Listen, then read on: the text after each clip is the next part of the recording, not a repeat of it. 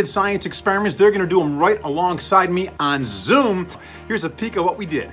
This is a fun science experiment, but it's an experiment you have to practice. Danger! Learn how to make this ping pong ball float in midair. Two words you've never heard before: potential energy and kinetic energy. 3! We did it! My coin went flying off to the side too. It looks like it's working for everybody.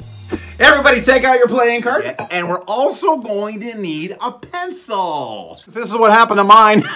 Remember how big it was? You can look, you can listen, you can smell, you can taste, you can touch. We've got some other crazy things to do today. We use the olive oil, the water, the food coloring, and the secret ingredients with their fingers, right? Thwack, thwack, thwack, thwack. You see, a magnet has an invisible force. It can either push or it can pull. I want you to cut off the flap of the bag, and we're putting friction on the end, sliding 1/2 back and forth. You'll need a bendy straw for this one and a ping pong ball. Science is asking questions, doing experiments, and trying to find an answer.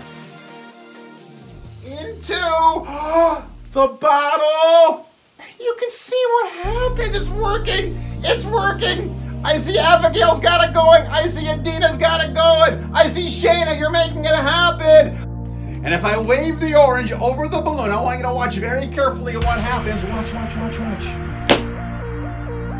I learned my science experiments by checking out a book from the library. It's so cool. Again, coffee cup, ribbon, and some keys. Watch what happens.